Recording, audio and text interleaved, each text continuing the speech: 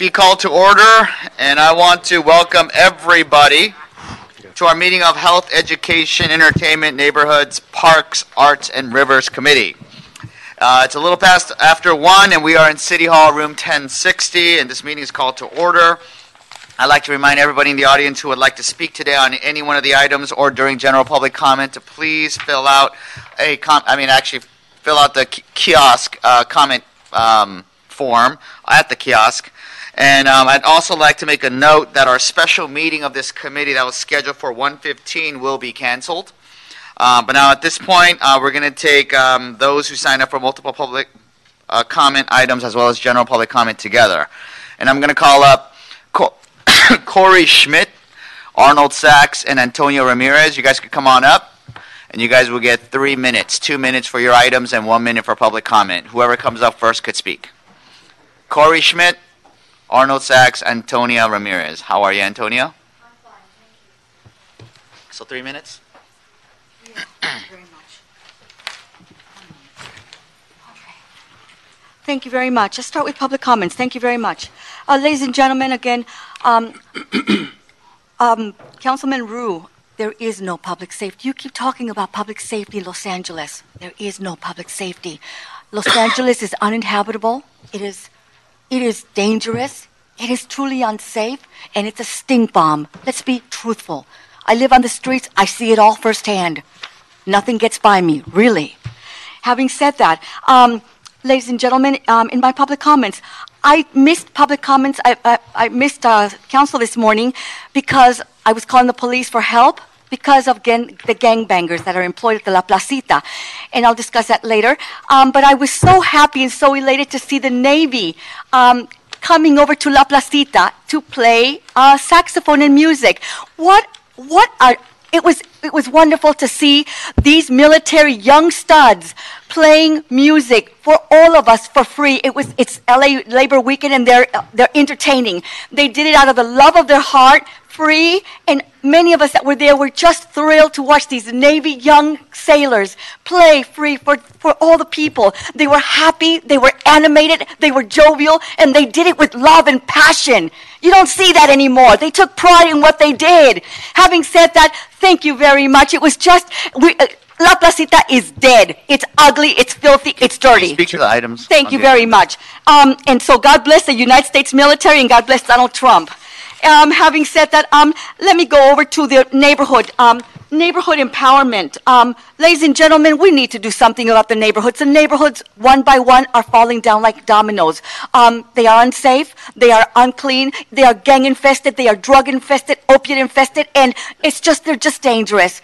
Every neighborhood all across, even Beverly Hills, has gotten to be a cesspool. They're ugly. No more. There are no good neighborhoods in LA City or county. They're ugly, they're filthy, and they're dirty, and they are gang and drug and all the infested. So let's start doing something about the neighborhoods. Help the people. Help the law-abiding citizens, man. And my goodness, ladies and gentlemen, we must protect the children. Education is important. When we educate, let's be truthful. Tell the people the truth. The neighborhoods are unsafe. LA is unsafe. It stinks. Let's tell the tourists and all the travelers that LA is dangerous. Don't tell them it's safe. It is not. It's ugly and it's unsafe and it's dirty and they're going to get contaminated or infected with diseases and bacteria and God knows what else. So having said that, be truthful, man. If you can't tell the truth, then don't open your mouth. I'm here. I make no money. You make more money than I do. I don't make a penny, but I tell you the truth because I live out there. I want people to be safe. I want people to be healed. I want them to be whole, and I want them to walk out with their pocketbooks. That's what I want. Again, it's not about money. It's about principle. God bless America and Donald Trump. Thank you. Could I get Corey Schmidt and Arnold Sachs, please? Arnold, can we split it up 2 minutes first for the items, and then we'll do 1 minute for public comment? Okay, so if you could speak on the items first. Yes, thank you. Good afternoon. For the record, Arnold Sachs. So I just signed up for item number 6, referring to the California State Preschool and California preschools in general. You might have heard, read stories in the newspaper when they talked about the Measure E for the schools that students are getting $25,000 a year from LAUSD. So that's $25,000 a year, but it's actually, for the students, 180 days. So it's actually $50,000 for the full year, if you do that math. Pretty much, if you cut that in half and you say 12,500 times 30, which is the number of people in a home room, would be, I don't know, pretty much a lot of money every class time it meets. Have you ever done anything about looking into that and why we're getting so much money for the students, and yet you have to grade on a curve, and there's no facilities worthwhile? Could you hold this time right now? I'm sorry, did he sign up for just item 6 or other items too? Oh, okay, I'm sorry. Go ahead. And so we need to have some people look into the fact that so much money is going into the students. Teachers end up having to buy products out of their pocket. I also signed up for, what else did I sign up for here? I don't even remember, but it doesn't really matter. The Senior Community Service Employment Program for fiscal year 2019-20. So are you employing seniors? Is this helping to feed the senior community? I remember that was a big part of a budget item, that feeding the seniors. And do we have anything involving any kind of marijuana funding, the sales tax, or even the excise tax going into any of these programs that you're planning in this committee? We never hear anything about that at all from anybody. So I'm going to just kind of like see and start my public comment. I was actually thinking about, I actually went to Board of Public Works, and they had an interesting item on the 6th Street Viaduct. You know, they're building the bridge. Nobody got in touch with Union Pacific Railroads to get authorization to use the rail lines or to figure out how to schedule the train so that the companies that are actually doing the building, because they said they have a real problem, could actually work in the area that they need to work in, because the railroad won't let them. So how do you approve a project back in 2010 or 2012, because I heard something about environmental engineering being there since 2013, and not get authority from the Union Pacific Railroads to use their railroad tracks? As far as neighborhoods, you know, Jan Perry, when she was a councilwoman, she passed an ordinance that restricted fast food restaurants in South Central LA. Nowhere else in the city. You think with Planning and Land Use Department or Plum, they would turn that around. I know there's only one McDonald's. You think somebody would say, we need jobs, especially with a $15 an hour minimum wage coming up. Don't you think that's a good idea? Thank you, Mr. Sachs. Corey Schmidt. This is the last call for Corey Schmidt. No. Okay, that's the last call for Corey Schmidt, and that closes general public comment. Thank you. Yeah. Oh, why don't you come on up? Did you sign up for an item or a general public comment? Okay, come on up. A minute for general public comment. The combined one, I guess, that's giving me more time. Did you sign up for other items as well? Well, it's the neighborhood council thing. I wanted to do the whole time on that. So you signed up for one item or two items, or which items? I did general and item 1. You want to speak at both of them right now, so we'll give you 2 minutes. Okay. Okay, I hope I have enough time. Yeah, we'll get 2 minutes and, yeah. Okay. State your name for the record. Gary Fordyce, North Hills West Neighborhood Council. Sadly, it is, in my opinion, the neighborhood council elections were fraught with gross malfeasance, allowing bylaw violations and election rule violations. Christopher Garcia stated at Bonk he does not vet candidates and simply takes candidates' word regarding documentation. We have 13 candidates. At least 5 of them failed to submit proper documentation. They were allowed to submit documentation slightly a week beyond the extended deadline. There was electioneering. Oh, I should drop back. Shirley Davitt, who filed as a candidate for a church that isn't going to open until September 15. That's still ahead of us. Church doesn't exist. She has since resigned after 2 meetings because I called her on it publicly. Christopher Garcia denied that, saying that it's your fault because you didn't submit. But I was also denied a PRA request because subjectively, because it had private information. I received information later. There was one line redacted. It was unnecessary. There was electioneering. Board members were escorting candidates up to the registration table, and the city clerk wouldn't acknowledge that that was being done. There was obstructionism by a candidate who had a slate that people were claiming they thought it was a board slate, and they were very confused with it. And a board member was handing it out, forcing it on people and not allowing them to pass until they accepted the slate. As I said, PRAs were not accepted and denied subjectively. Thank you, Gary. Thank you. And, you know, we are going to have that presentation, so hopefully a lot of those questions will be answered. But thank you, Gary. And we could talk about that. I have evidence on all of If you this. could submit that to us as well. Could I get Herman sign up for, we made it just in time for public comment, so sign up for multiple items, so 3 minutes. Can we do 2 minutes for items first and 1 minute for general? Okay.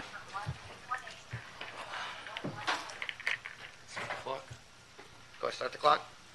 I don't got my glasses on. State your name for the record, please. Oh, Bagdasarian 0950529. Fuck the niggers. So, as you heard regarding the health education neighborhood. Hold on for a second. Hold on. Why are you I think there's some fucking disturbance from the. Oh, okay. Oh, no, it's okay. All right, go ahead. Why are you fucking retaliating against me? Are you afraid that I don't know what the fuck I'm saying? Don't disrupt me during my public comment card. That's a violation of the fucking Brown Act just because I'm retarded. You can stick to the items, please. Yeah, I'll take the fucking street back. Regarding neighborhood after action report, fuck your empowerment, I'm done. Then on item 2, communication of the mayor, fuck the mayor. Regarding Obama, fuck the nigger, he will have a 50 caliber in his head soon. Post it, shoot the nigs country, fuck for another 4 years. Just like Obama did us for 8. Then on item number 3, city attorney, oh, watch out. They might bring the threat management unit. Then on CD5, Mr. Rue, the tavern, is that where you went that night you had that incident? Oh, never mind, off topic. Let me get back on topic. Regarding beverages, never drink and sleep with women that are unconscious. Bad decisions. Then on number 5, the Palisades Park Improvement Corporation for Park, well, the First Amendment of the United States, according to Bagdasarian versus number 0950529-2011, is similar to U.S. 395-444-1969, as they would say, Clarence Brandenburg, send those fucking white Jew Orioles back to Israel. Let's save America from this fucking food and beverage concession at Rancho Park. Shoot the niggers in the golf course. If I could, if I can't, I wouldn't. Okay, 1 minute general public comment. So, ladies and gentlemen, as you've heard regarding my briefcase regarding number 735290 for the record, we'll take the fucking street again or later. Regarding my constitutional First Amendment under the United States of Bagdasarian, or Whitney versus California, or Watts versus the United States, why does this fucking retaliatory city of Los Angeles continue to harass me, intimidate me? You still have to stick to the topics. I am on topic. It's regarding how the city clerk, the city attorney, has done anything right on item number 3 on updates, and I'm updating you regarding my briefcases that you continue to threaten me by anti-slap. So I'll have something to slap to you. objective and subjective standard. Test yourself, asshole. Thank you, Mr. Herman. And for those in the audience who might be here for the first time, City Council and I personally apologize for what you have heard and witnessed. This is First Amendment rights in action, and we do have to uphold by our U.S. Constitution, and we do give everybody equal time. And that is why when we give everybody a minute per item, we unfortunately have to give everyone like Gary, who had a lot of items who he wanted to speak on, equal time with what you just heard today. Don't be shocked, you might hear a little bit more of it, but this will be the last public comment. Wayne, 2 minutes for your items. Yes, that's right. So let's see here. This recording is, and just in case something happens, I'm got the app for the Federal Bureau of Investigation, so it'll be online. Now we got ourselves verbal niggers for city clerk and Department of Neighbor after action election. I want pre-nigger election reports, not post-nigger election reports. I know I voted yes for the Skid Row Neighborhood Council, and I still don't have my neighborhood council. Now we get this fucking cunt, Raquel Beltran, to take over for the felonious cunt that left. Yes. Now, what are you going to do about Skid Row NC Bid and the FBI? Well, let me tell you here, and that's why I put it in my fucking phone. Now, what you did is that you pissed these people off here on the phone, because what you did is you did not let it separate so Mr. Weezer could run them through D-Link. The items, please. Yeah, just keep fucking interrupting. See, people here in the city family don't like to listen to things, so they just want to do things like number 6 and piss all over state preschool. What you gonna teach kids? Let's see. Let's ask little Myron. Myron, are you there? Yeah, Daddy. That's right. Don't call me Daddy. Why? 6 items on the agenda, please. Hold on a minute. You want preschool kids? Remember, ladies, don't put Daddy on the birth certificate so you get your proper welfare. That's called matter of current price. Yes, that's right. Don't put those kids down on the birth certificate, because you know he's got 4 or 5 out there. So 1 minute for public comment. General comment. Why did D-Link spend all that money hiring Rocky Delgadillo? What did Rocky Delgadillo do to overturn an election?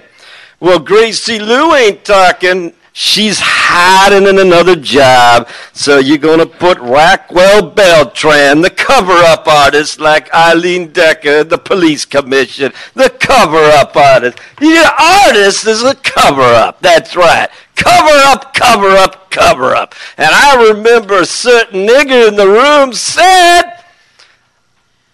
I believe that Mr. Spindler should be made an example out of. Yeah, that's right. Items. Yes, that's right. He was made. Committee. Yes, well, Mr. Spindler is a nigger. Mr. Spindler's a piece of shit. Fuck Wade Spindler, and fuck you all. He's an asshole. I don't trust him either. Thank you, Herman. Thank you, and that closes general public comment and multiple public items. And I apologize again for individuals who had to experience that in your day today. We unfortunately experience that every single day in the city council, as pretty much every single council committee. We were very, very close in closing public comment before certain individuals who like to hop around from committee to committee to just say anything. So again, I apologize to the audience who might be hearing that for the first time, but this is why it makes our country so beautiful, because we do have the freedom of speech. We do not have to agree with what is said, but we do allow in this country for it to be said. So thank you so very much. With that said, that satisfies multiple item and general public comment. And colleagues, if there are no objections, I would like to take items 5, 6, and 7 on consent. No objections. Thank you. And so that will be the order. And colleagues, if you don't mind, I'd like to start with item number 2 today on the agenda. So, Daryl, can you read in item number 2, please? Sure. Communication from the mayor relative to the appointment of a Miss Raquel Beltran as permanent general manager of Department of Neighborhood Empowerment. Thank you. And do we have any more public comment on this card? No public comment. Great. And I know Ms. Beltran is here in the audience. Do you want to come on up?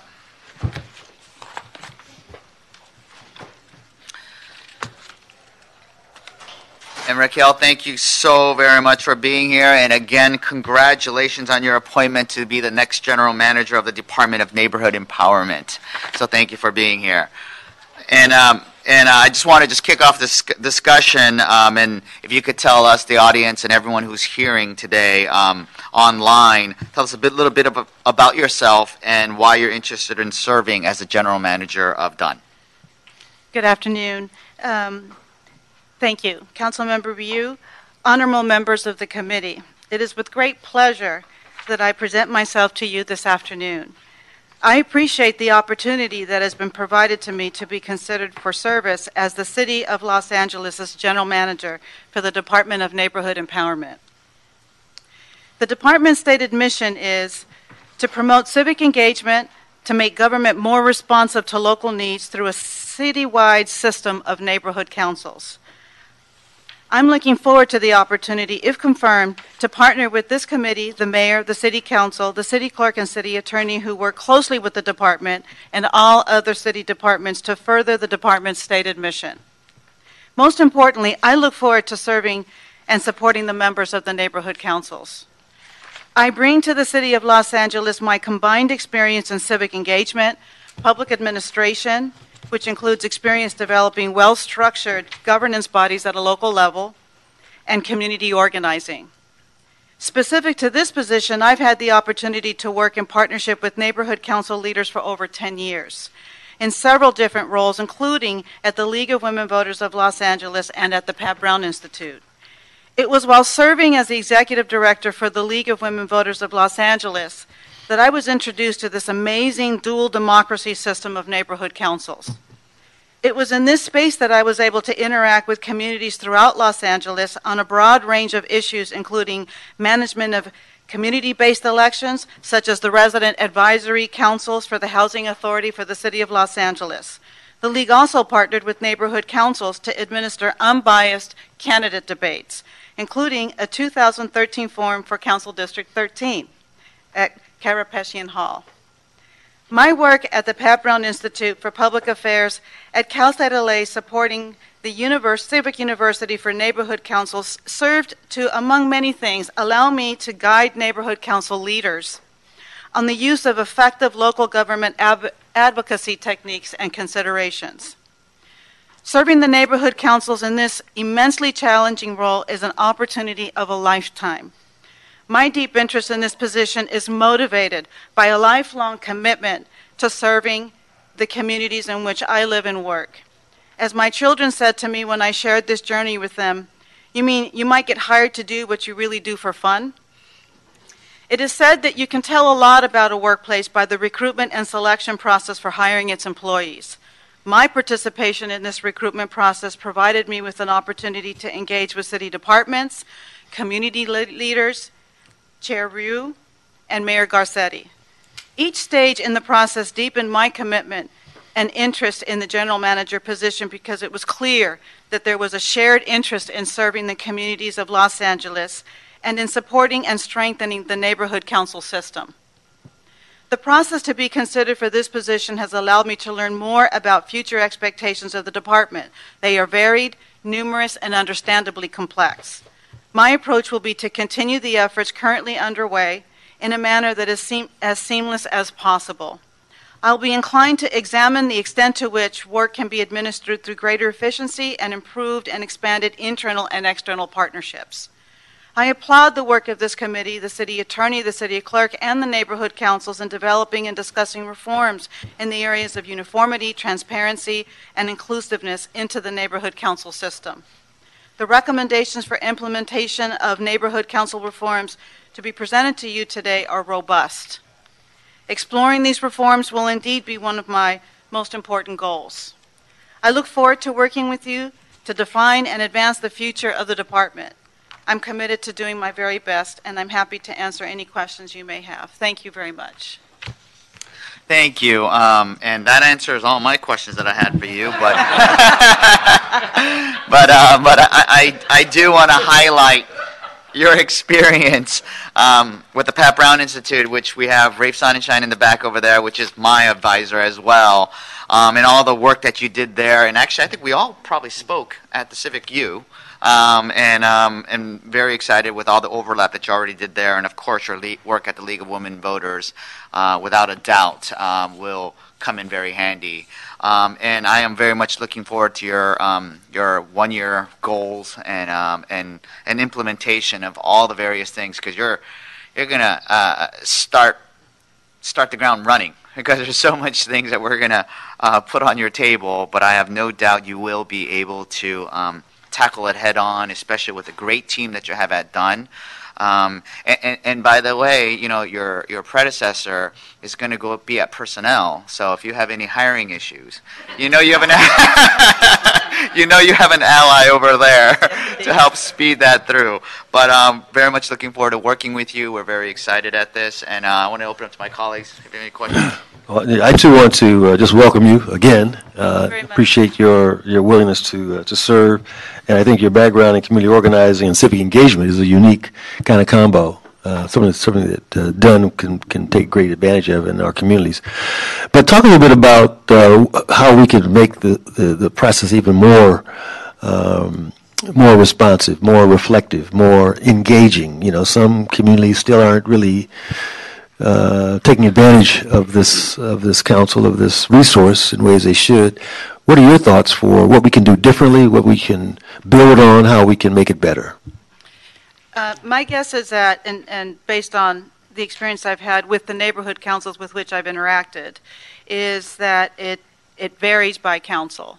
Each council is functioning somewhat differently.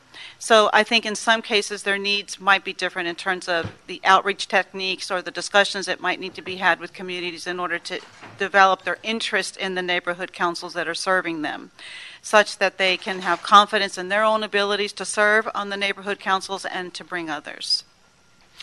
No, well, I agree. One size doesn't fit all. My question is, what are you going to do? What are you proposing we do to sort of tap into that? Are we going to be interviewing all the neighborhood councils? Are you going to be going around talking to them all? Is there going to be some opportunity to bring folks together? How do you kind of see that gap being bridged? My interest is to start with listening tours, to attend meetings with all the neighborhood councils and the alliances, have a short informal survey of questions that I'll be asking them, reporting that back with the staff, and to begin to develop assessments for each council about how we might want to proceed from that point on. But my interest is to try to get out there and meet with everybody as soon as possible. I think I'd want them to know who I am, let them know that I'm approachable, and that I'm interested in what they have to say and what they have to share. My only concern is there are 99 of them, and I want to get to them as soon as possible. If time there were no limitations in time, I do them all in the first month. So I'm very committed to going out and talking to them in a listening tour. Well, we share your commitment to wanting to hear what they say, and when you get reports back to your staff, I hope you'll also include the committee. Of course. As a part of that review process, because I'm sure we also want to have a better understanding, better feel for what's there, what's possible. All right, thank you. Happy to do so.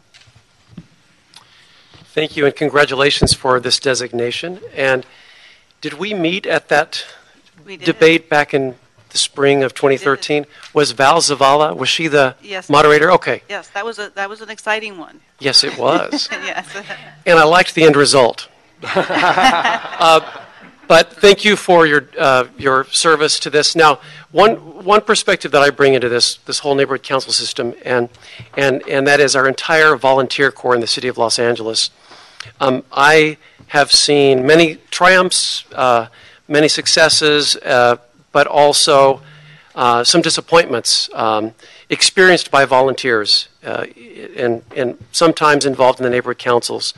I've seen really great people with altruistic intent leave the neighborhood council system disappointed and sort of disenchanted. And I hate to see that with anyone who volunteers their free time on a legislative body, and especially when they're tasked with really advocating on what they feel is best for their community. So for years I've struggled with how do we do what we can to enhance the volunteer experience for people who put their neck out on the line, don't get paid for it, to volunteer their time and energy and talents to help their community prosper and be better. And I don't know what the magic, bullet is to help that along, but I think it's an area that if we can figure it out on how to better support volunteers who step forward and then might become, victim to being attacked all the time for just being on a board. It's not easy, and we just witnessed some of the ugliness that we hear all the time. So how do we better support volunteers who serve on our neighborhood councils so that it's more worth their while and they don't, like I mentioned, in some cases, feel defeated by the experience? My experience with volunteer work is that people leave when they feel that they're not welcome, or that there's no place for them, or that there's nothing for them to do that they perceive to be productive. Just to identify three of the things that, in my experience, tends to be what pushes people away. I also think that people leave because they can't find a way to engage. They can't find a way to meet their own interest in the context of the organization, in this case the neighborhood council, perhaps, that they're interested in serving on. To change that experience, it's important that people have a sense of what they can expect when they get there, and they need to have a sense of where the connection points are for them related to the items that are of interest to them. When they start having a better experience there, they start coming back, and they'll bring others. But unless they feel like that's a space where they can actually advance the things that are of interest to them in a meaningful way, which doesn't mean that they will always be able to, they'll have to compromise. And so the process of compromise can be very frustrating and turn people away if it's not managed in a way that is balanced and allows them to feel like it's still okay to stay in the game and to come back, because there are lots of things that we can be talking about. So to the extent that those opportunities are there, we need to build on that. Mm-hmm. But once somebody's interested in volunteering, I think it's important to nurture them along the way and to ensure that they have a positive experience. Thank you. I think that's great. I think that is a real opportunity moving forward for the long-term success of the neighborhood council system. And you're right, in terms of attendance is really important as well. We have some neighborhood councils that there's just always a public display of grief and conflict, and then people just stop going to the meetings entirely, and that doesn't serve any purpose either. So I think that's a great outlook you have on how to approach that. So thank you. You're welcome. Thank you. Thank you, and we look forward to your work. And I think it's abundantly clear there is such a great opportunity here for neighborhood councils. I come from the neighborhood council system, and yes, there are a lot of problems, but it has survived this long and it has flourished. And I think there's more opportunity for us to use the neighborhood council system to bring Angelenos together. I mean, there's so much hate going on in the nation and the world, and change begins locally. Change begins one person at a time, one block at a time, one neighborhood at a time. And what better way than neighborhood councils? So while there's a lot of challenges and a lot of things that need to be fixed, I think there's a lot of positivity in it, and look forward to all the work that we are going to do together.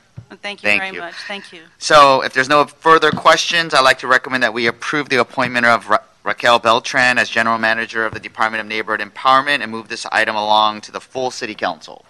Second. Great. No objection. Seeing none, this item is approved, and congratulations, Raquel. Thank you very much.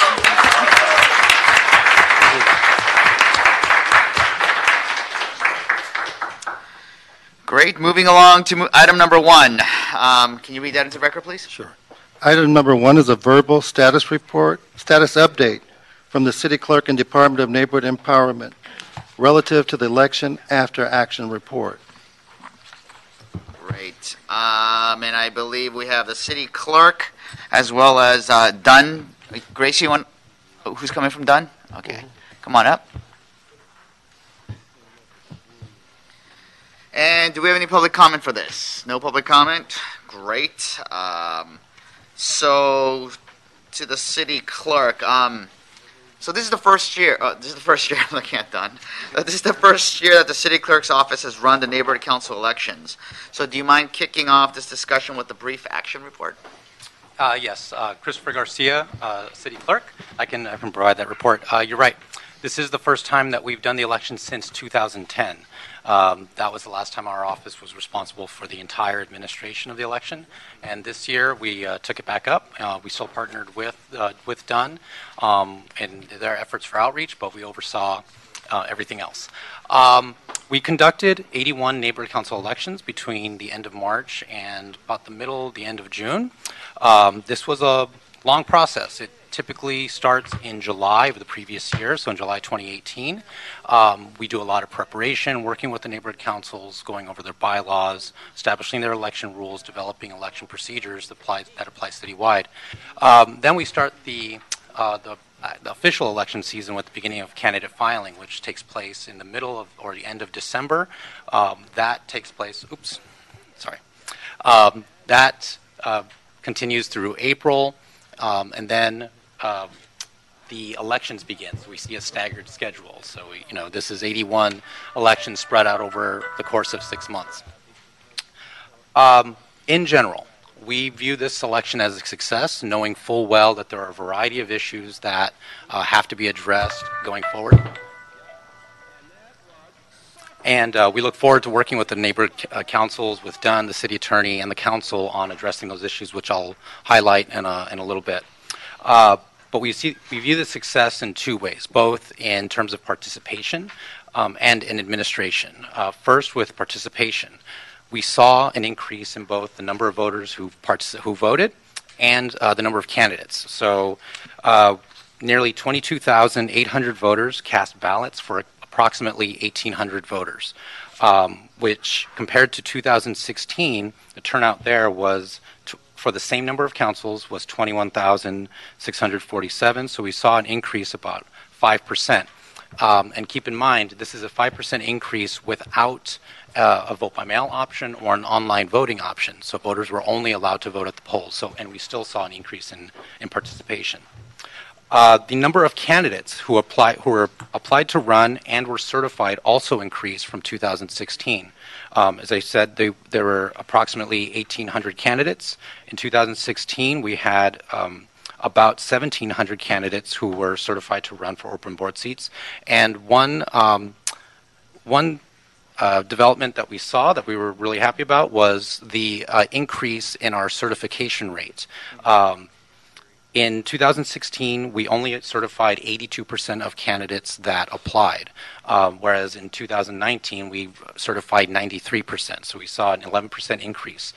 This is largely due to a greater understanding of the qualifications needed to certify a candidate, but also our staff worked closely with the candidates to get them certified. And just to kind of go off a little bit to address some earlier comments, we realized there were some issues with how verification was viewed and what was considered, true verification. Our office did engage in this rigorous verification process, and at times a process that is probably more rigorous than we would put normal municipal candidates through. So, but that is an issue we'll be addressing. There were 13 neighborhood council elections that were suspended for the lack of candidates necessary to hold a competitive election. Fortunately, there's a process provided by Dunn, a board affirmation process, which allows those candidates to then be seated and the board can continue to function with new members. So there were 13 neighborhood councils that had that. Nearly 3/4 of all the voters, about 74 0.5% were residents, but 9% overall identified as community interest stakeholders. And then one of our focal points this year was to improve poll worker training. We created an online application where folks interested in serving in their local neighborhood councils and neighborhood councils all across the city could apply. We recruited 51 poll workers through this application, and we held 24 poll worker trainings held across the city between February and May. We also created an election handbook that outlined in more detail citywide election procedures, as well as a poll worker handbook which spelled out all the procedures that were to be applied on election day. And we tried our best to the extent possible, reflect these procedures on election day reflected those that are applied at your local municipal elections, so that voters would have the same experience going into the polls. And by and large, we got a largely positive reception to them. There were 2 neighborhood councils that held their first elections ever. This was Historic Cultural North and North Westwood. Both of these neighborhood councils held subdivision elections the year prior, so this is their first true election, and we're happy for them. There were 48 election challenges filed for 22 neighborhood council elections. These are post-election challenges that covered electioneering, improper use of neighborhood council funds or logos, or claims of illegal voting. Our office reviewed those challenges. We affirmed 11 of those, and those we applied remedies for those, ranging from candidate disqualification to letters of reprimand. This is also an area that our office is seeking to improve as well, this challenge process.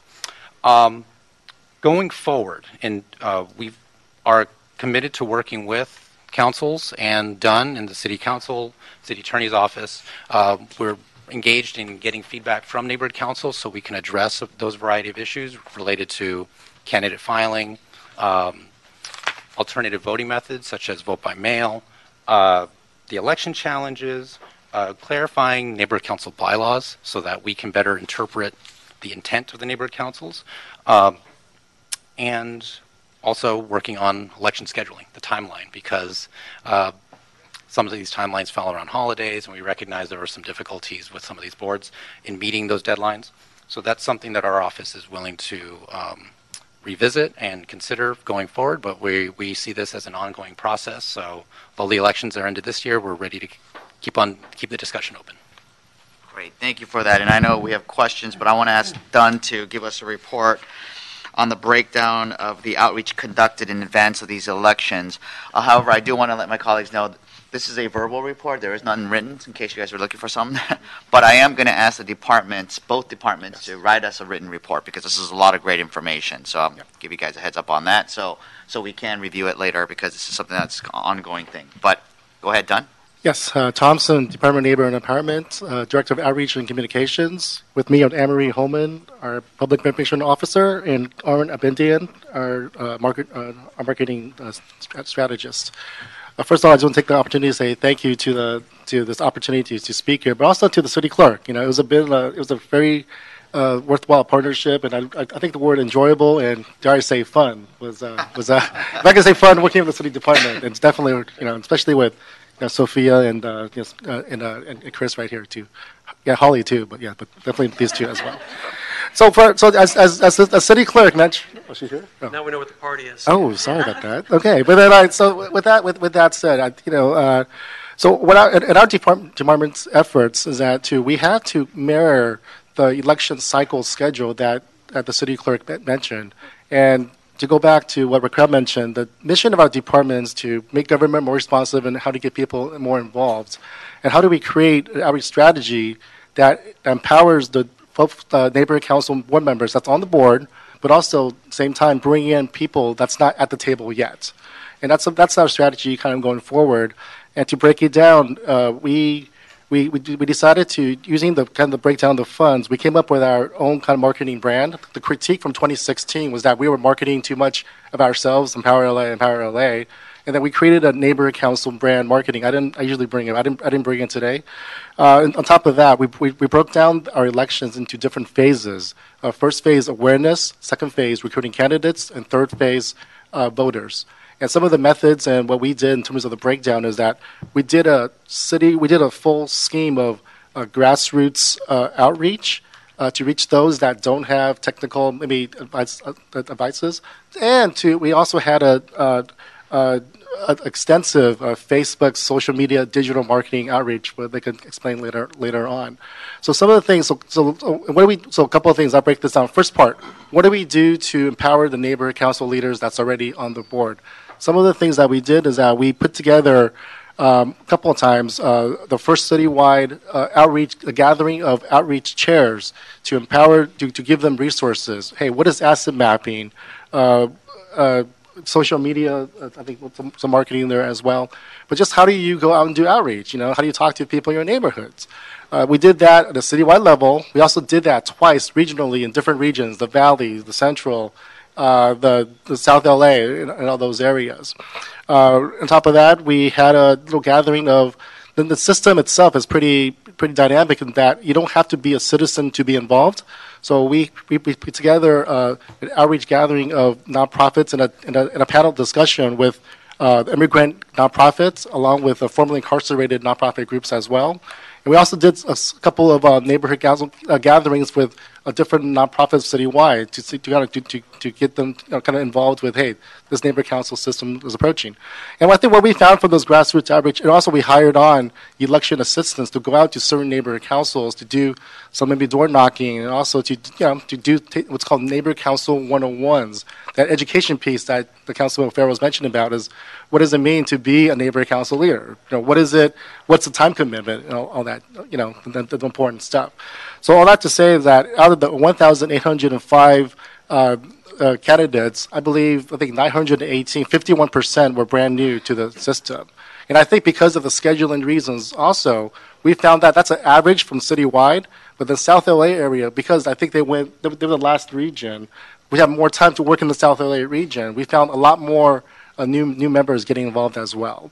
So that's some of the kind of grassroots elections outreach that we did on the grassroots level. I'm going to turn this time over to maybe Anne-Marie or Aaron, talk about the digital, social media. Or do you want to talk about marketing first, and then I'll talk about the workshops in particular and the organic?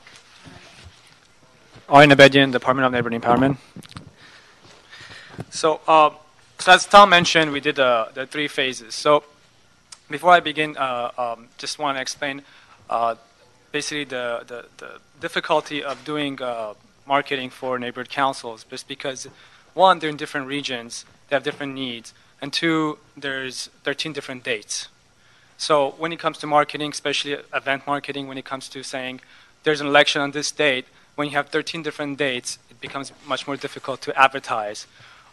Same goes with candidate registration, which had different range of days to sign up. But that being said, some of the different types of outreach that we did was we had 376 next door posts going out to about 515,000 people. And those are individual posts that Anne-Marie did. Basically, there was about 2 or 3 for both candidate registration, reminding them that's happening, and also election day. We had about 16,000 emails going out with a 38% open rate. We had about 5.5 Facebook impressions through advertisement. So impressions are when they see a post. And the reach was about 1.5 million people. So basically 1.5 million people at least saw the post 2 to 3 times on Facebook advertising alone. And that brought into both our website and mostly to the city clerk website about 50,000 clicks. So that was just Facebook advertisement. We also did Twitter advertisement. We also did LinkedIn. We had about 18,000 unique visitors to our election webpage. We had 70 bus benches throughout the city, 30 in the NCs that needed most help, about 35. And then we had about 130 bus shelters. We had newspaper publications, about 30 of them. We had 16 election videos, one of them being from Councilmember David Ryu. We had 9 candidate workshops, which Anne-Marie will talk about, and And as far as what worked and what didn't, we tried this time a different strategy because in the last elections it was hard to collect information on what strategies work out and what strategies don't. Just because in order to spend the money and then do some type of strategy and then tie that to actual candidates, it's pretty difficult because the funnel that goes through that is a long funnel. So one thing that we tried this time is by having unique links on different marketing material. For instance, on our bus benches and bus shelters, we put unique links so that we can see how many people are coming from there. Now, it still doesn't give us a good number because somebody might have learned about neighborhood council elections, so we did our awareness phase, but they might have not converted. So we might have still been successful. But I just wanted to point out that this time around we did some more, we tried to gather more data on a lot of the things that we could possibly do. And up to the point of actually getting it up to our website, we have those metrics, but, we don't know if they converted all the way through or not. But we're still learning, we're still going to try to improve that process to find out what strategy works out best at the end. Thank you.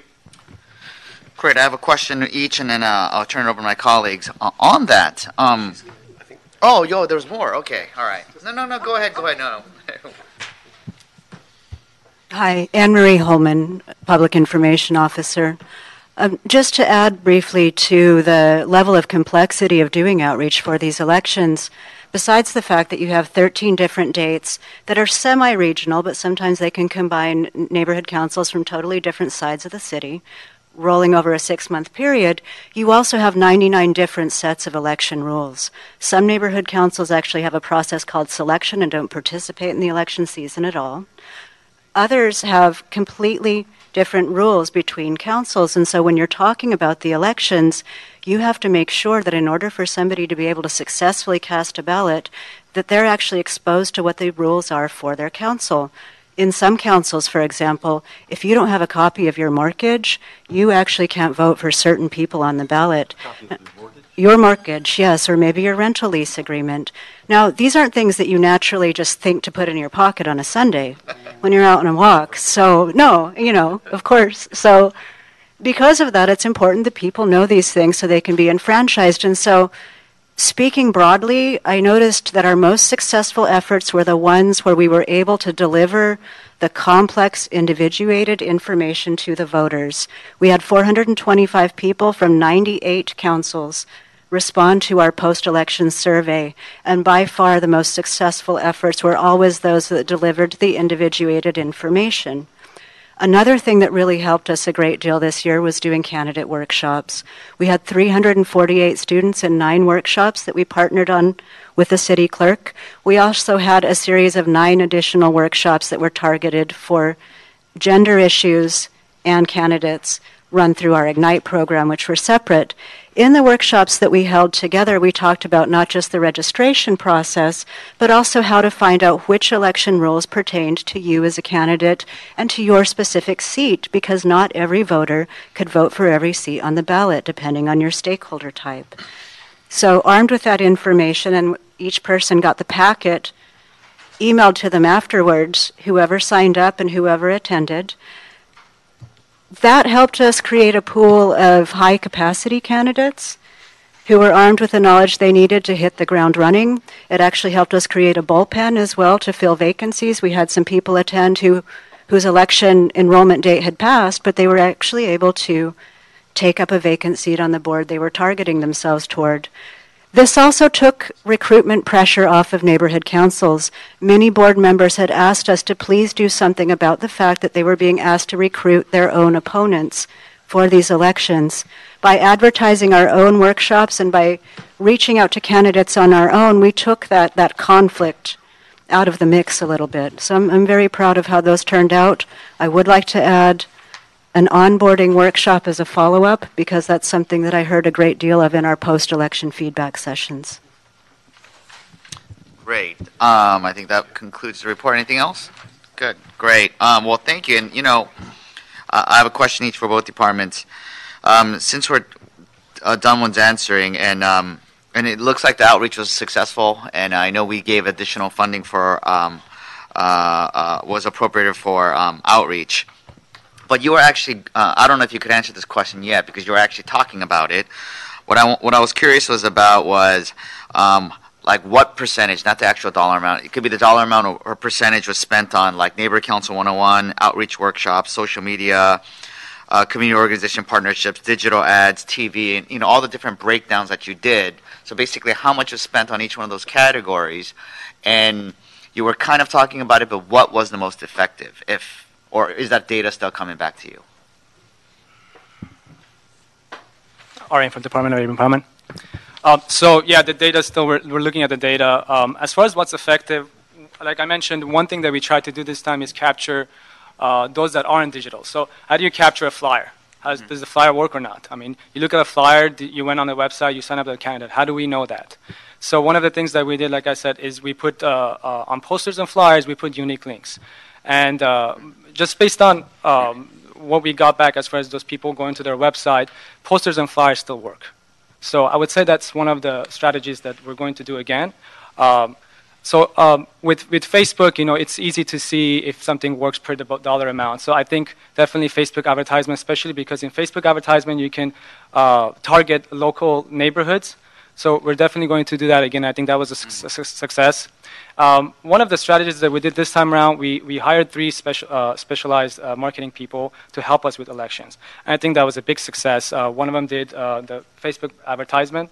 One of them did press releases, and another did email marketing. So I think going forward, I would definitely suggest to continue hiring people that are specializing in certain tasks, because it puts less pressure on us to remember to do things or, in general, be involved in an outreach. So for Facebook, you mentioned you had 1.5 million impressions. Do you know how much of that was in the city? It was actually about 5 million impressions, but 1.5 people, 1.5 million people. Yeah. So do you know, were they all in the city? Yeah, they're all in the city. Wow. I mean, it's based on what their Facebook profile says. Mm-hmm. So they might live in the city.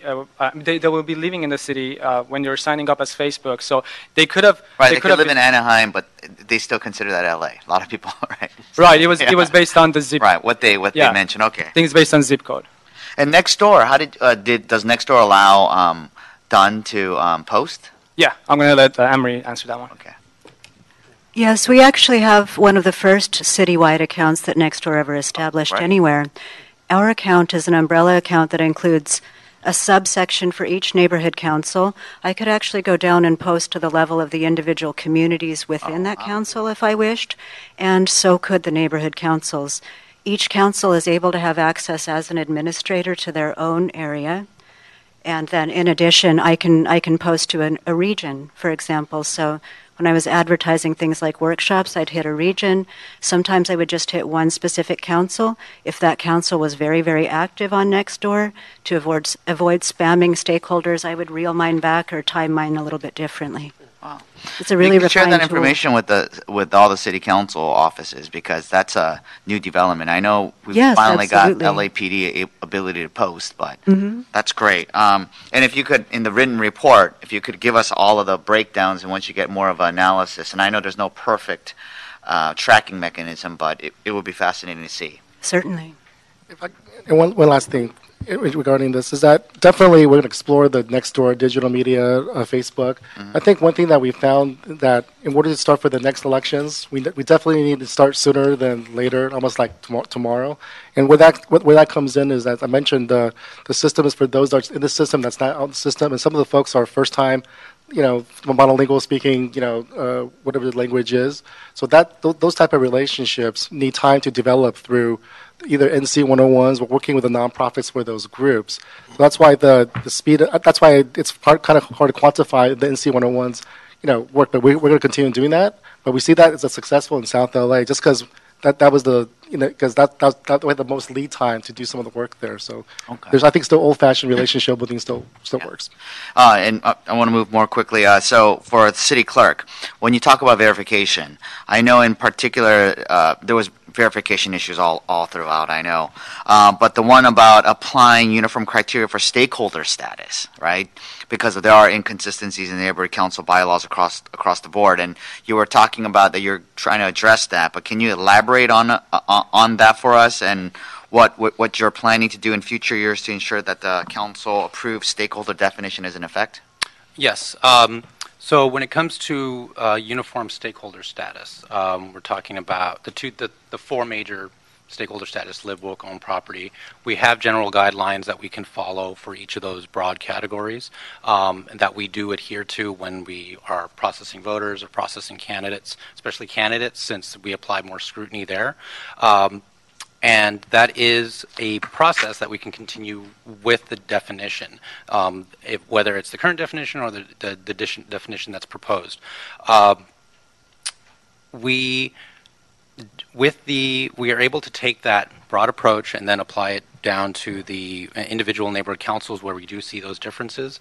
So, for example, one neighborhood council may expand upon, say, a community interest definition by defining what they consider a community organization to be, whereas another neighborhood council may only just make reference to community interest stakeholders without that further definition. So while we try to apply citywide uniform standards, we also try to remain true to each neighborhood council's intent and remain consistent within that neighborhood council's understanding of, who is a resident, who is a community interest stakeholder, et cetera.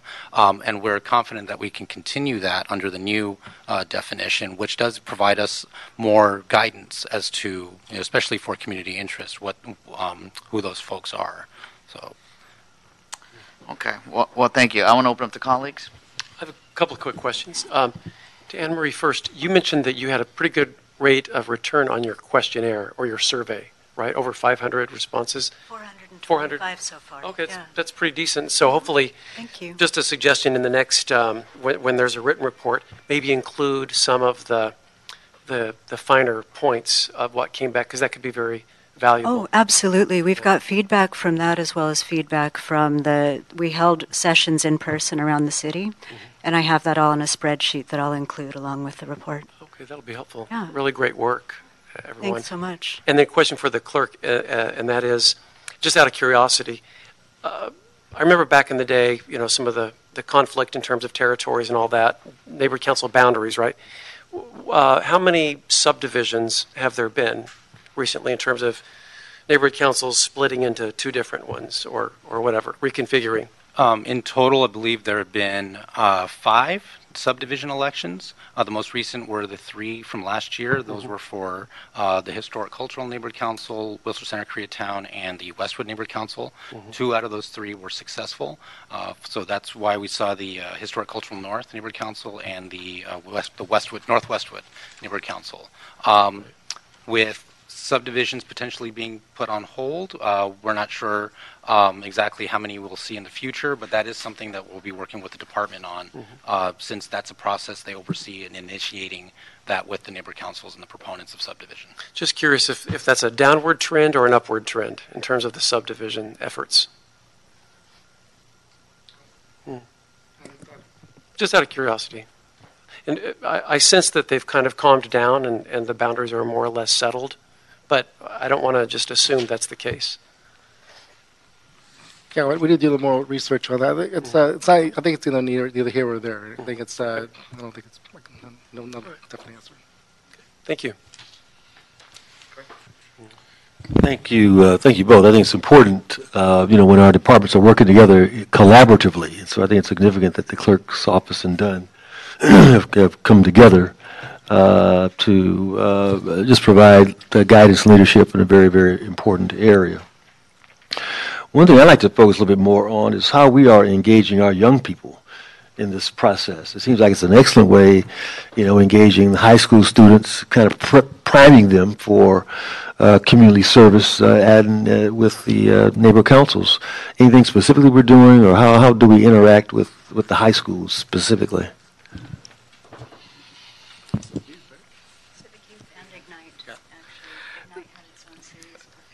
Yeah, well, Thompson again. We have a program called Civic Youth that works to get involved high school kids involved with civic engagement. So they were notified about getting involved with running for seats. We also have we had a targeted workshop called Ignite that we had I think was it 8 workshops? 8 workshops working with young women, future women leaders as well. And when we did the Is NC it citywide, or just in South LA, or just in the Valley, or where'd you do this? Citywide, yeah. And then for the South LA area, we've there's a Seed and I coalition, folks, that works with the place called Home. There's the CRCD organizations and we did some coffees with the principals as well, to get the principals on board, get the parents involved, the parents involved, get the folks on board. Now when we talk about the younger folks, I'm thinking of also like millennials too. So we did partner with organizations such as Global Shapers, that they found us, right? And then they're the organization that's like a young millennials working professional group. And they were committed. What's the name of that group? Global Shapers, and they were committed to kind of having their own goals of getting candidates onto neighborhood council boards as well. So definitely a push to get some more young folks involved. And we're doing a demographic survey right now of our board members. And one of the questions we're asking is the age question. How are we doing on the age? We know the youngest. Who's the youngest one? Youngest one is 15. The youngest candidate that we had was 15 years old this year. Yeah. And if I may, Sofia Anguiano with the Office of the City Clerk. The City Clerk also has an outreach component in the department where we typically throughout the school year go out to present to the to the high schools to talk to them about getting civically engaged for the purposes of voting for their next presidential election. But we also introduce the local level getting involved in the neighborhood councils, that they can run for board seats when the elections are. So that's something that's ongoing with our department.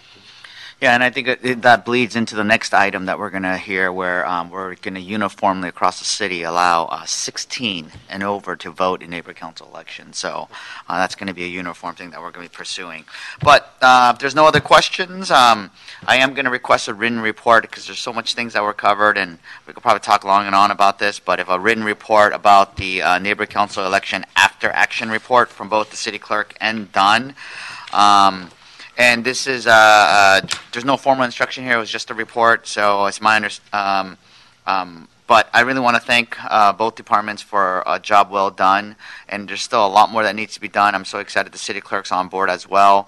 I know the stakeholder definition and verification and all of that is very a tense topic, and we need to really figure that out. But at the same time, I am also very cognizant of the fact that the whole point of neighborhood in councils is for engagement, increased voting.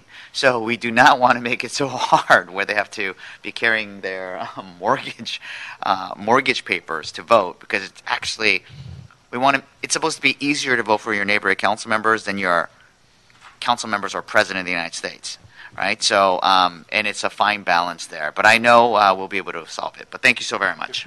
Thank you. Item number 3.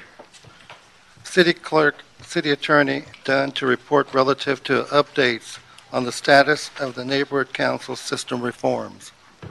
Great. If the City Clerk Dunn and City Attorney's Office could come on up. And we have one. Oh, I'm sorry. We have one public comment. If I could have a seat open, Darcy Harris.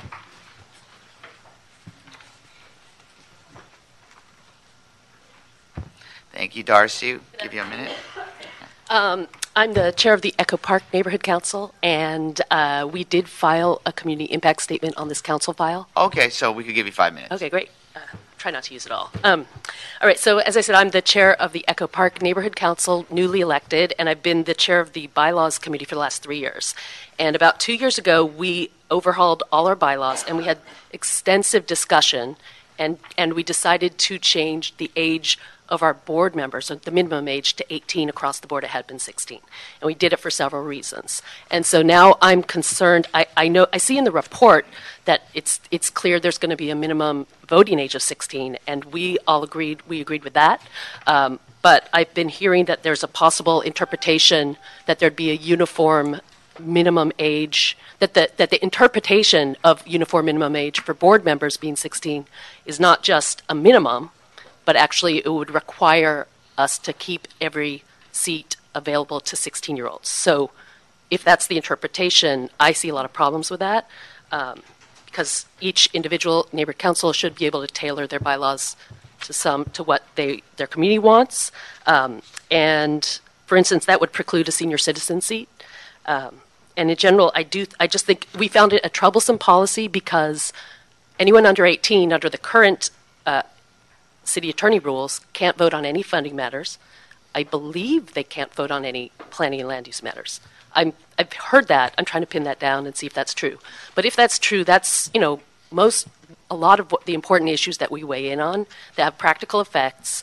It's what all our stakeholders get most excited and are concerned about is fiscal matters and land use matters. So there's possibly even an issue with quorum. If you had, it's probably unlikely, but if you had a lot of young people and you had vacancies, you could maybe not vote on certain matters. But aside from that, we're elected to represent the people of our community, and we can make speeches, but eventually we have to vote and take a stand. And if we have a lot of people, or even several, who are not able to vote, we're doing a disservice to our community. So we strongly feel that if a board wants to allow 16-year-olds to run, they should, but we also think we could make the decision, find that balance, and say, no, we want it to be 18 or have a senior citizen seat. So to the extent that's in consideration, I'd like you to either consider not interpreting it that way, or if you are going to make seats available to all 16-year-olds, then you need to revisit whether they can vote on funding and land use matters.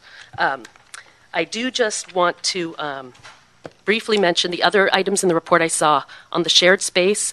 I think it's great that we're going to find ways to encourage the city property. Actually, I'm so sorry. You Yep. can't. You have to only speak on this item. You can't speak on other items. That you would have to sign up for general public comment on that. It's in the report that's on item 3. Oh, I'm sorry. I thought you were talking about. I was looking at the next item. Sorry. Okay, sorry. So the other items in the report, just briefly, I wanted to mention Dunn is working on shared space with city-owned properties, but I would, and in our community impact statement, we did reference a motion that the funding equity work group that I was on passed to also ask to negotiate an agreement with LAUSD to really cooperate, because sometimes you can use the schools, sometimes you can't. It's very cumbersome.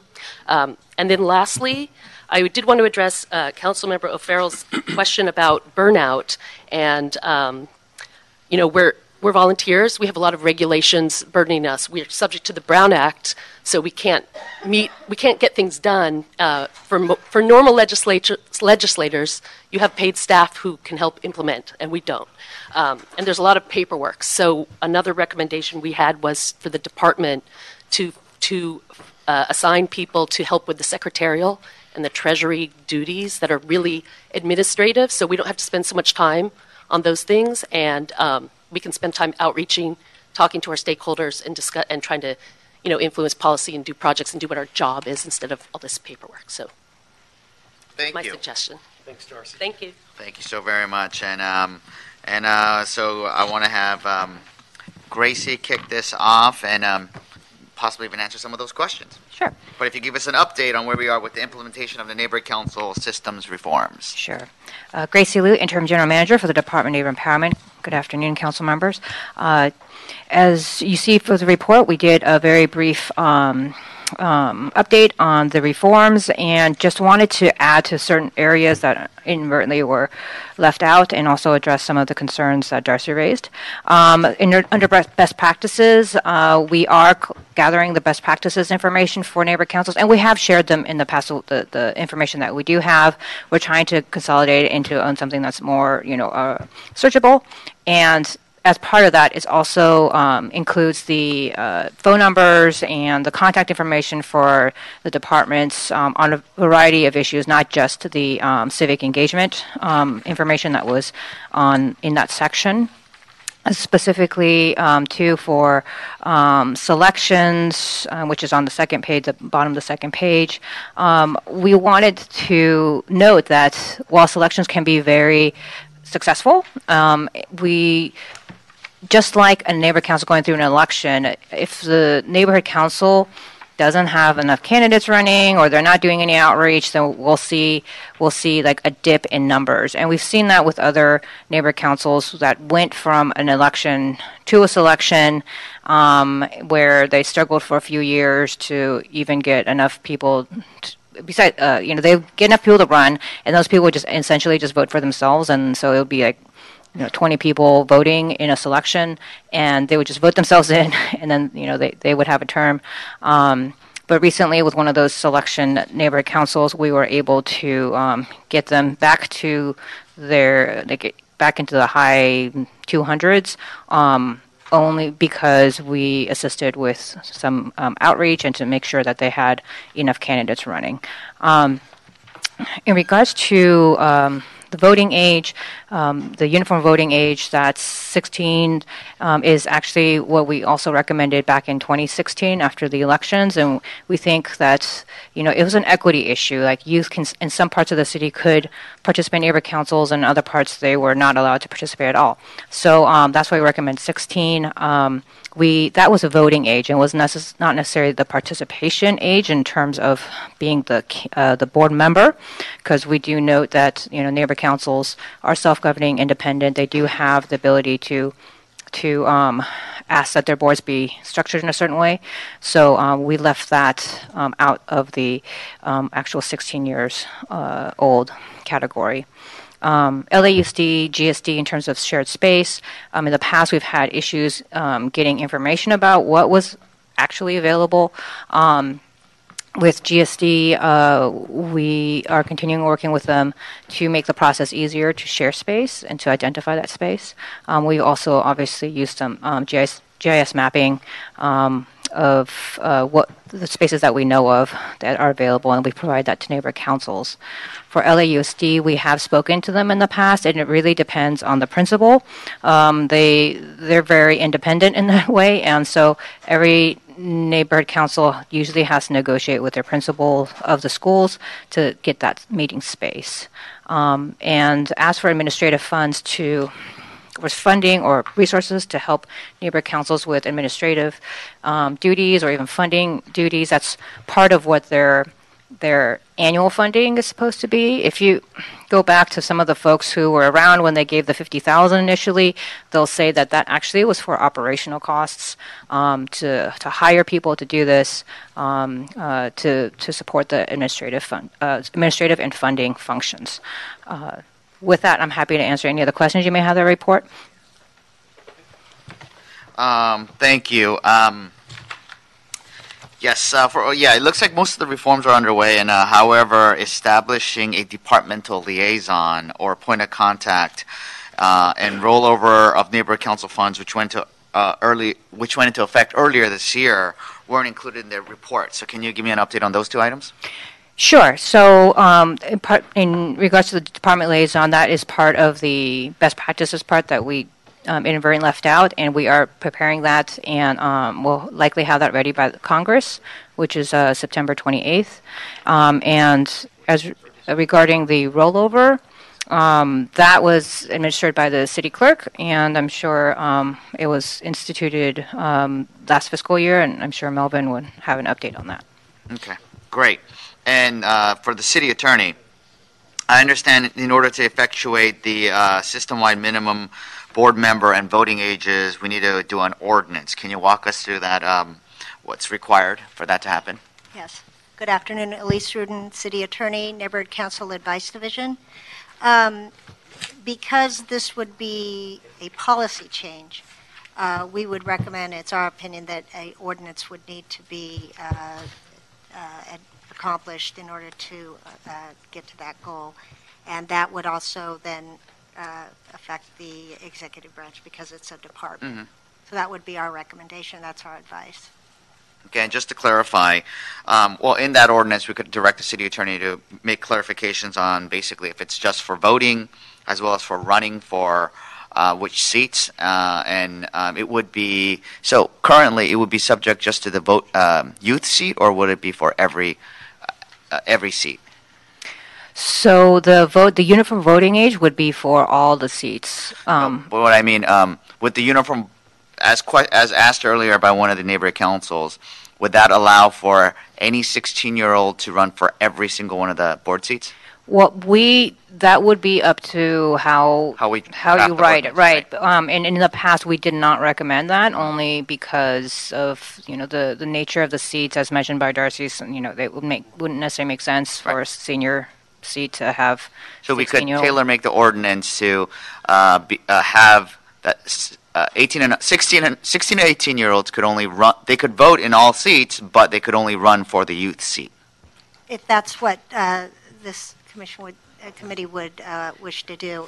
Just to bear in mind, it was mentioned, there are some issues with competency in terms of fiscal Right. votes. And that's the other question I was going to ask, and I think one of the main reasons to do that is there could be a possibility you could have all 16-year-olds for all the seats, and currently, I mean, you know, which will be a good thing in many ways, but it's currently my understanding of, just to confirm, that under 18 cannot vote on any land use or budget issues. Currently. Contract. That's And contract, yeah, right? That's correct. Yeah, so then that, by default, and there could even be, even if it was half the neighbor, or 51% of neighbor councils, they would have some voting issues. Yeah, so I think that's one of the reasons why. So, any questions, colleagues? That was a big one. I think we just got answered. Yeah, no, I think we ought to do all we can to encourage a more youthful participation. I know there's some legal restrictions, but anything we can do to permit, those 16, 17, 18, 16, 17-year-olds to participate, I think helps our democracy. When I was in the legislature, I chaired the Assembly Elections Committee, and one of the initiatives we were looking at several years ago was permitting 17-year-olds to pre-register to vote in advance of and I think, in fact, the legislature took some action this year. That's automatic. This year around that. So I think anything we can do to encourage civic engagement, civic responsibility early with our youth is a good thing. And so I just support efforts to make that happen. Thank you. Great. And seeing that I do have a recommendation here for the city attorney, I would recommend that we request the city attorney draft an ordinance implementing a system-wide minimum voting age and board member age of 16 years, but also make clarification in the ordinance about what we just discussed, about clarifying on what that means for voting, as well as what seats they could run for, and also re-clarifying current existing policy of what under 18 can't vote on. So you could clean up that language a little bit. But Mr. Chair, you did use the term minimum board member age of 16 as well. But but what we're talking about is not requiring that of neighborhood councils, Right. but Permitting it. But allowing it as per whatever the neighborhood council's choice is, right? But not making that part of the ordinance. But allowing 16-year-olds to vote in the entire system. Mm-hmm. That's the goal. Yeah. Thank you. I just want to clarify that there's an instruction for the city attorney's office to draft an ordinance requiring every neighborhood council to allow 16-year-olds to vote, separately permitting neighborhood councils at their election to allow 16 to 18-year-olds to be members. Is that correct? Well, do we need an extra ordinance for that? No, I think that's already the case. So, but I mean, but I think we want to clarify, and the city attorney could come back to us at a later date if we don't need to clarify on it. But we just want to make sure that just because we let every 16-year-old, anyone 16 over could vote, does not mean that the neighborhood councils will have the ability to restrict on which seats they could run for. Because they can't run, doesn't mean, it's not a blanketed rule that every 16-year-old could vote and run for every seat. Right. Yeah, so we're talking about allowing a 16-year-old to sit on the board of a neighborhood council should that neighborhood council choose to allow it, but we're talking about requiring all neighborhood councils to allow 16-year-olds to vote. Right? Well, I think we're all saying this. Yeah, I think city attorney could give us we're going to vote on the ordinance before we're going to see the ordinance before, the written ordinance before we vote on it, so. Oh, sorry. We were conferring, because we do know that there are some neighborhood councils that allow even younger than 16 to vote. So this would this would make them raise their voting age then? Yes. How young do some of them go? Just out of curiosity. 14, and at 12. It doesn't. 12? 14 and 12. Okay. Yeah. I believe there's we had a 12-year-old on a neighborhood Just council. to clarify, I don't think what their instruction is setting a minimum. I think it's saying it's requiring them to at least allow 16-year-olds. I think. Yeah. No, I thought this is minimums. Would it be a maximum? Or it would be 16 and over only. So it would bring up. So I can't find the notes here, but I think out of the 99 neighborhood councils, there's few, about 4 or something like that, who allow 14 and over to vote, right? We have 15 neighborhood councils that would need to increase their minimum voting. Right, so 15 neighborhood councils would have to increase their voting age to 16. And there are how many neighborhood councils that are 18 and over? We would need 38 that we need to lower the mini. So 38 would lower. And that would make all 99 neighborhood councils consistent at 16. Do you want to come on up, Carmen? Yeah. Concerns? Yeah. Deputy City Attorney Carmen Hawkins. Council member, there would be a concern if you made a minimum age of 16 in that if there are neighborhood councils that allow some youth seats to be as of age 14, and I think there's at least one that's 12, then those individuals who are running for those seats would be disenfranchised of not being able to participate and vote. So you may want to think further on making like a mandatory minimum because of the balance, of who can actually run for a seat versus who can vote for that same seat. Thank you for that. So what we'll ask for is we'll instruct the city attorney to work with Dunn to clarify on this language, because the intent here is to make it easier on elections. The intent is to have some form of uniformity so that when come 2021, and we heard the report just in the earlier item where there's so many different varieties in neighborhood councils. So the goal here is try to come to a compromise and have some sort of uniform system. So if the city attorney could work with Dunn and the city clerk to figure out the best system of the voting age, minimum or maximum, however you phrase it, and the additional implications that it also has on all the other structural systems. I think you heard the intent of what we're trying to do here.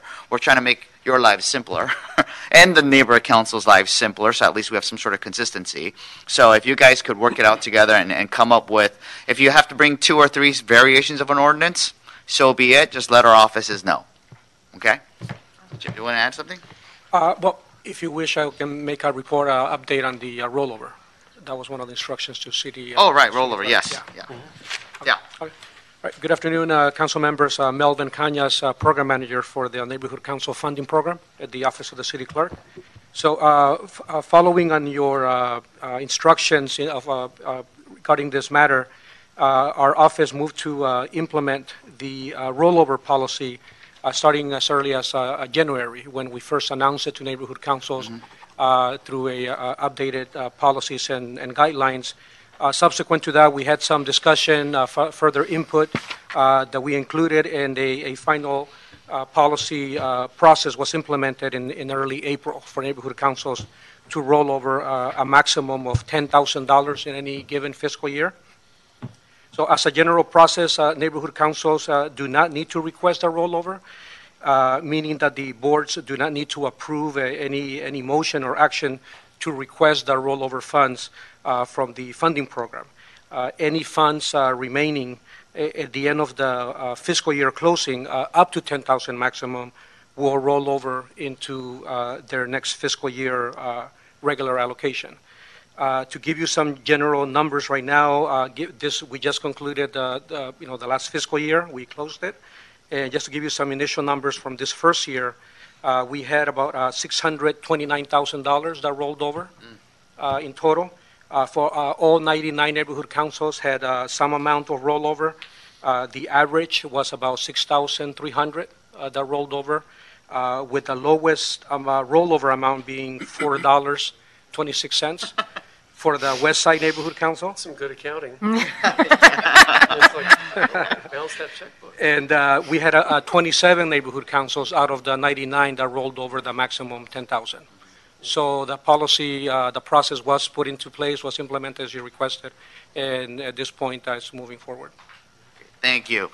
So we're going to note and file this item, but at the same time, I'm going to make that recommendation to make that motion. Do I need to repeat that motion, or about the city attorney working with city clerk and Dunn?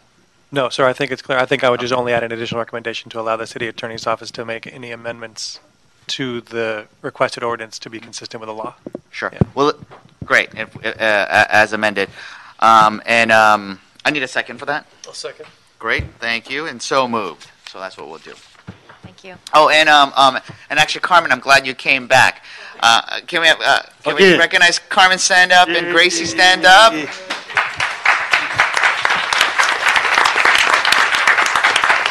This is how dedicated our staff is and our city family is. This is literally, we had a farewell and a retirement celebration for Carmen last week, but I mean, she could have taken this week vacation off, but no, she's like, I'm going to be here. So thank you so very much. I'm glad you're here. And of course, Gracie, all the work that she did, but she's not going far. She's going right over, and and I'm sure Dunn's going to call you all the time because to fill all those staff positions. So, but thank you so very much for both of your work. Yeah. Thank you so much. Thank you. And our last item, item number 4. Take care. If you could read it in. City Administrative Officer report relative to the proposed revised agreement with the Tavern at Rancho Park LLC for the redevelopment, operation, and maintenance of the food and beverage concession at Rancho Park Golf Course. Okay. Do we have any public comment for this item? Yeah. Okay. Could I get Greg Plummer, Nick Cruz, and Aggie? Is it Aggie? Okay. Whoever can start first, state your name for the record. Nicholas Cruz. Good afternoon, distinguished council members, staff, and thank you for this opportunity to speak in support of Agenda Item 4 and the approval of the contract for the Tavern at Rancho Park. My name is Nicholas Cruz. I'm the president of Cruz and the Tavern at Rancho Park. We're excited about this project and the opportunity, and I want to give you some background about our company and the future partners and the future redevelopment of this operation. We're a family-owned business that has been innovating hospitality experiences since our humble beginnings in 1972. Our company has partnered with the City of Los Angeles with operations at LAX since 1994. Core tenets to our continued success are partnership, operational excellence, innovation, and integrity. Not only did I grow up in the hospitality business, but I live in Los Angeles, and I have personally overseen the recent redevelopment of operations of our 9 locations at LAX since 2009. I've seen firsthand how the right private-public partnerships can truly rehabilitate iconic assets like LAX and provide world-class facilities for guests, and we look forward to partnering with Rec and Park to do the same for the iconic Rancho Park Golf Course. Thank you. Good afternoon, distinguished council members and the public. My name is Greg Plummer. I am the small business partner on the Tavern at Rancho Park project, and I am grateful to stand here before you. It's truly been quite a journey to get to this stage here today, and we're asking for your support and approval of this item today to move forward to council. It's truly been a labor of love over the last several months. We got a chance to speak with a number of the community leaders, residents around the Rancho Park, golfers, the stakeholders, and quite frankly, anyone who had anything to share about this project. And we understand there's a lot of passion. There is some concern that's been raised, but there's mostly excitement about the project. And we're prepared to work collaboratively with the City of LA, Rex and Park, and investing about $4.4 million in elevating the experience of this iconic golf course. And we thank you for the opportunity and thank you for your consideration. Thank you. My name is Richard Aggie. Are we now restricted to 1 minute on these? I apologize. 1 minute, yeah. If we could restart this time, yes. 1 minute. Well, there's no objection to these gentlemen or their firm. That's not what the issue is. The issue is that the matter cannot proceed except under an exemption, and there has been an expansion of use in 3 particulars, which is detailed in a letter that you have received. I can't detail them in the remaining 43 seconds, but they include adding a brewery. That's a substantial expansion of use. By their own words, they say that the breweries will reach out to millennials through Facebook and other processes. So they're looking for non-golfers at this golf course for the brewery. They were converting a locker room in order to hamper old people and handicapped people, because they now have to drag their clubs from home into the car and then back out at the course, where instead of keeping them at the locker room, and what they want to have is a party room, or what they call a banquet hall in department speak, which is going to occupy 100 people who are not golfers, there for parties and non-golf events. The third, one other thing. Finish up. The third item is the destruction of the exterior of the premises, 40% of it, in order to add seating for the restaurant, outside seating, including a deck. And one thing that hasn't been mentioned, which is the Parklands Act, and they're in violation of that to eliminate what are now strictly golf uses, such as the locker room, into non-golf. And you can submit any of your information as well. Thank you for that. If I could get the department to come on up. And before, I'm gonna, So before we have the department give a little presentation, I'd like to note for the record that Council District 5 has submitted a letter of support for the revised agreement, which you have in front of you. Wait, was there more speakers? Yeah. Did you guys sign up? I signed up for public. Oh, okay. Then you know what? I'm sorry. I'll take it. Come on up. You guys could get a minute each. Come on up. State your name for the record. Well, no, you could sit. You got to speak into the. Actually, as I was walking up. Yeah. I'm Ty Jackson. I jotted a few things down. I'm here on behalf of a group called Friends of Rancho Park Golf Course. We're representing several residents and golfers alike. As a golfer, I care about the environment. We have voiced our concern and objections about this large project to several city officials, neighborhood councils as well, many of which have fallen on conveniently closed ears. The idea of building a brewery in the middle of a golf course and residential neighborhood is incomprehensible, to say the least. We all can agree that proper tire kicking study, like the CEQA, is paramount in determining the true and specific impact this project has on the golfing community, Cheviot Hills, crime, reducing the workload on the Los Angeles Police Department, and the like. I doubt that there's anyone here that would object to that. So it's really important just to, am I out of time? Just close it up real quick. It's really important, in a nutshell, it's just important to have somebody with skills on the effect on the community. Just come by and take a look at all of the adverse reactions of a brewery. Okay. Thank you. Thank you. If you could state your name. Good afternoon. My name is Ahmad Mizban. I'm here on behalf of Friends of Rancho Park Golf Course, representing many residents and golfers of Rancho Park Golf Course. As you know, Rancho Park Golf Course House is a historical building, and such a large project will permanently impact this structure. Major PGA championships was at this golf course for many years, and famous golfers like Arnold Palmer played here and won championships, adding to the historical value of this course. Two large patios on each side of the building will permanently change the look of this structure. Furthermore, we believe that city codes do not allow the city of Los Angeles to build a brewery inside a park. We strongly object to this project and want the city to further examine the impact of this huge project on this historical structure. There is an unknown impact to the environment with the addition of the brewery. Also, the air, traffic, and noise impact is unknown and must be addressed before moving forward. The law firm is ready to take any actions necessary to ensure environmental and municipal codes are not violated. Thank you. Thank you. Hi, my name is Shori David. My daughter is a member of Pali High Girls Golf Team. They frequently practice at Rancho Park Golf Course. Many kids from different parts of the city come and practice at Rancho Park and eat at the restaurant. The idea of having a brewery at this location is not acceptable. This will change the clubhouse from a family place to a place that will be visited by many people, such as alcoholic, or can attract drunk crowd. I am strongly against this project, and so are many other parents from Pali High that I talked to that they are on golf team. What I want to ask you is this: if you had a teenager and he was going to the golf course, as a parent, would you vote for something like this? So your child goes there. My children went to camp there when they were kids. I have been in that neighborhood for over 20 years. I don't want something like that to be in that neighborhood.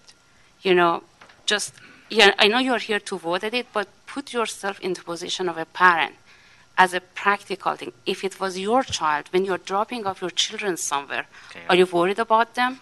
Thank you. Thank you. Thank you for your comments, and I apologize why your names didn't come up. Is there anybody else that wanted to speak on this item? No. Thank you. Thank you. If I could have the department come back up. And again, for the record, I know Councilmember Koretz or Council District 5 is in another committee meeting, so he couldn't come personally himself, but there is a letter from his office who is in support of the department's recommendation to move this forward. So, but for the department, do you want to kick this discussion off and explain what we have before us and how we arrived to this revised agreement? Sure. Good afternoon, committee members. Matthew Rudnick, Chief Management Analyst at the Department of Recreation and Parks. I'm actually joined by our Golf Division Manager, Laura Barnfind, and Jay Shin, our CAO Analyst. I'll give just some highlights. Obviously, it's been a long day in committee today.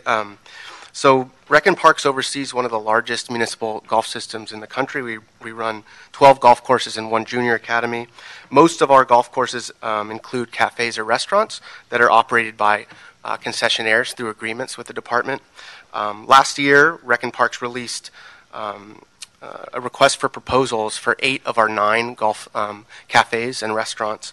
Rancho Golf Course was included in that bundle.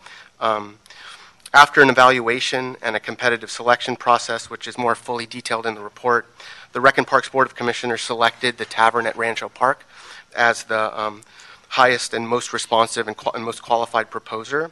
Our board initially approved an agreement with the Tavern back in March. It then was sent to the City Council for your review and approval. We actually, at that point, got some communication from the West Side Neighborhood Council, and were asked by Council District 5 to meet with the Neighborhood Council, to meet with community stakeholders about some of the concerns they had about the project and the new agreement. After that, we've had about 5 or 6 different public meetings on this topic. There have been a variety of concerns, and we work to address many of those concerns hand in hand with the Neighborhood Council and the Council Member's Office. So what's in front of you today is a revised agreement, which includes revisions that work to address those concerns. And so we can go over any of those changes we did make, if that's helpful. The long and short of it is, in front of you is a 10-year agreement with 1 5-year extension option. The agreement includes roughly a estimated $4.3 million in capital investment. So these are the compromises that were made with the community? No, okay. They're not, and I can walk through those. Yeah, can you do that? Can you do that first? Yeah. Yeah, absolutely. So the modifications to the agreements that were made. Sure. The modifications. So some of the concerns were related to potential noise, after-hours activity, parking, and special events. So we clarified the hours of operation. The park hours by ordinance is that the park closes at 10:30. So the restaurant facility currently will not run past 10 p.m. at night. So that was baked into the contract. We added requirements that the concessionaire immediately address any noise concerns, either during construction, because there is going to be some renovation work, or during their normal operations.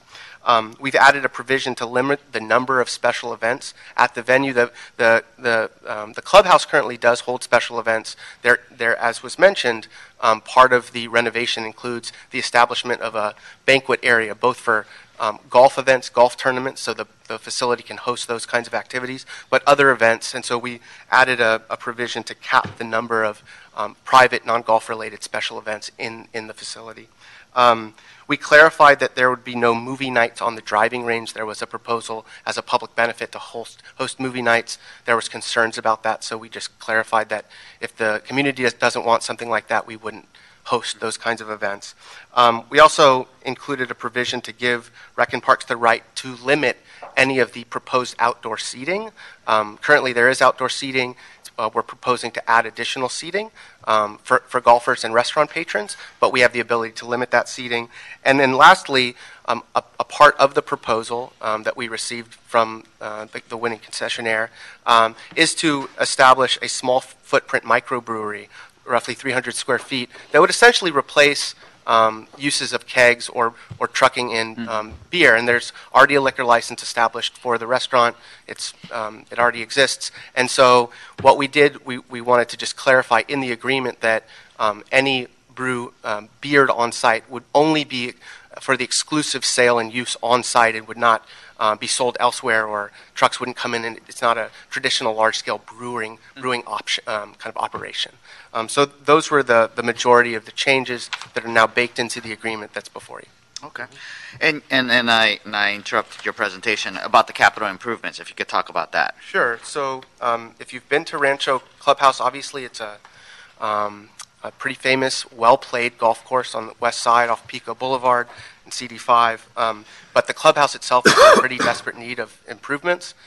So the upgrades that are being proposed are upgrading to the seating and bar area inside the restaurant in compliance with ADA standards, remodel and reconfiguration of the main lobby and restrooms, aesthetic upgrades throughout, the remodel of the bar and restaurant, including the removal of an interior dividing wall, installation of outdoor patio seating, and installation of a new grease interceptor, the remodel of the halfway cafe, which is on the ninth hole, and the design and construction of this kind of special event banquet space within the existing footprint of the facility. I wanted to just note it's important that Rec and Park staff consulted with the Office of Historic Resources, which determined that while there's plenty of golf history at the existing at the golf course, the existing structure itself is not designated as a historic structure and therefore does not qualify as a historic resource under CEQA. So we wanted to be mindful of the history, but it's not designated a historic resource. And did you say the monetary investment was $4.5 million earlier? In the capital improvements, that's what's going to be required by the contract, yes. So just for the record, just to go over the timeline, this was already approved back in January or March, you said? March. But Councilman Koretz, who represents the area, pulled it back, had the Rec and Parks and I guess the contractor meet with the community again, and there were several meetings. It seems like there were at least 4, and these compromises were made in consultation with the council district's office. Seems like the councilman did a lot of work with the community there. Colleagues, you have any questions? I don't. Thank you. Just one. I was impressed, first of all, with the prime and the sub. I think it's an interesting team, and this is the kind of diversity we want to be encouraging, especially in concessions like this. But talk a little about the capital investment. I mean, it looks like the $6 million is a nice chunk. You say $1 million during the first 10 years, another 4.2 in capital improvements. How did that compare with the other applicant, Rancho Golf Restaurants? Sure, that was one area during our evaluation process that indeed the Tavern at Rancho Park scored higher because their investment being proposed was significantly higher than the other proposer. And we significantly, what, more than half? I'm just kind of curious what the range was. Yeah, I think that the other bidder proposed roughly $2.5 million in total, and this bid was 4.3 in investments. And forgive me, that's off the top of my head. I can look and just specifically tell you. Well, I see they got more points for that capital investment. I'm just curious what the number was. But I'm prepared to. Yeah, it may have been closer to 3, and I asked my staff to. Okay. Okay. Well, that's all the question I have, Mr. Chairman. I'm prepared to support this Great. proposal as presented. Thank you. And if there's no further questions, I would like to move that we set aside the CEQA determination and environmental findings of the Board of Recreation and Parks Commissioners as stated in Report 19-135 and determine instead that the proposed project consists of a concessions agreement to use an existing park structure and associated capital improvements that will modify an existing structure involving a negligible expansion of use.